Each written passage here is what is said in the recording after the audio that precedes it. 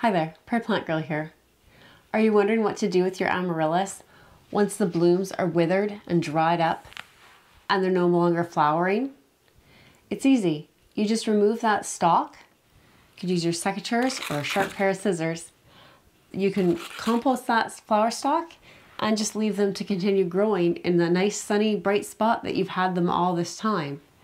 Now, if they've only bloomed once, you might get another bloom out of them, especially if it was a good healthy bulb. But if they've already bloomed a couple of times, you're likely done getting your blooms for the season, and it's time to just let them recuperate from putting all that energy into blooming.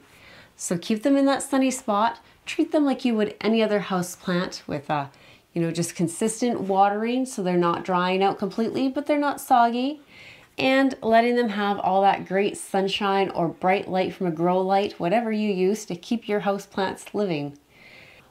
Once you no longer have a risk of frost outside and it's staying consistently warm, I would say about 5 degrees Celsius or higher during the nighttime, then it's time that you can put your amaryllis outside. So you can leave them as a potted plant like you have them in your house, or you can put them in the ground, or plant them up into a whole container. This beautiful strappy foliage is gorgeous in a mixed container.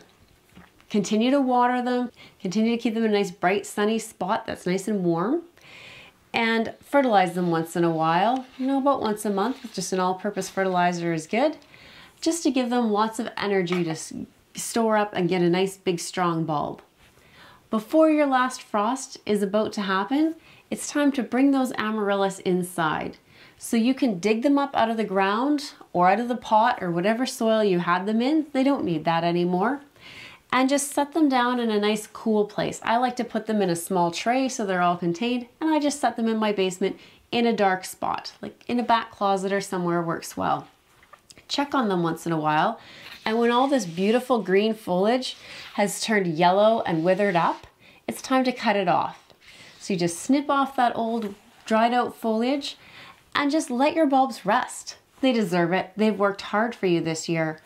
So once they've had that rest, in a few months, you can pull them out of that cold storage and pot them up again to bloom next Christmas.